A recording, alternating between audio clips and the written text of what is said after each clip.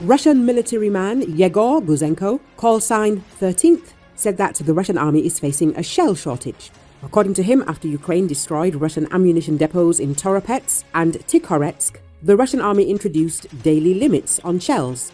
Ukrainian journalist and blogger Denis Kazansky published a video of his statement on his Telegram channel. Guzenko admitted that the shortage of shells is felt not locally but also in different parts of the front. At the same time, it is impossible to conduct competent and prepared assault operations with such a quantity of shells. According to the occupier, he does not see the work of Russian weapons factories, citing the destruction of large ammunition arsenals of the Russian army. Ukrainian strikes on ammunition depots in Russia may affect the battlefield as early as October, says Estonian intelligence. This was stated on Friday by Lieutenant Colonel Janek Kesselman, Deputy Commander of the Estonian Defense Forces Intelligence Center, as reported by ERR. Kesselman noted that the recent decrease in the intensity of attacks by Russian forces. Last week, an average of 226 strikes per day were recorded, while this week the number dropped to 155. He pointed out. The Estonian intelligence representative stated that this decline is not yet a consequence of Ukraine's attacks deep into Russian territory last week, particularly the destruction of ammunition depots, referring to the strike on the missile storage in Toropets, Tver region. The results of this attack will likely be visible in 2 to 3 weeks, Kesselman believes. Since the Russian Federation has lost a significant number of munitions intended for the front line, it will likely have to prioritize its operations in the coming months, he said. Kesselman added that, given this situation, it remains unclear whether the Russian army has the resources to push back Ukrainian units in the Kursk region. On the night of September the 18th, drones from the SSU.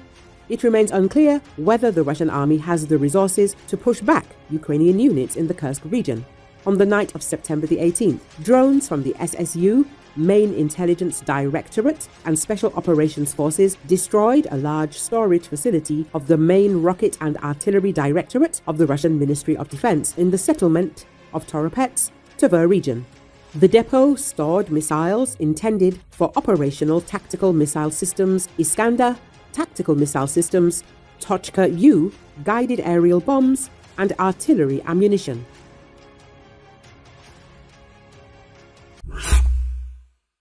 Russian specialists will carefully study the design of the German tank Leopard 2. The captured vehicle was delivered to Uralvagenzavod for a thorough examination. This was reported by the corporation's press service. A German Leopard 2A6, taken as a trophy in one of the areas of the Special Operations Zone, was delivered to Uralvagenzavod, where Russian specialists will work on it. This tank is in a very normal condition. Apparently, it was abandoned by the crew due to some kind of breakdown and was not hit. In any case, it is now in Nizhny Tagil. As reported by Uralvagenzavod, the German delivered to the plant has already been put on jacks and disassembly has begun. Based on the results of studying the tank's design, an expert assessment will be issued as well as recommendations for the military. No time frame has been announced. Specialists from the Uralvagenzavod concern have begun to dissect the Leopard's units, systems and assemblies. After conducting research and analyzing the results, an expert assessment will be given of the actual military technical level of the various systems and the captured vehicle as a whole, the press service of Uralvagenzavod said in a statement.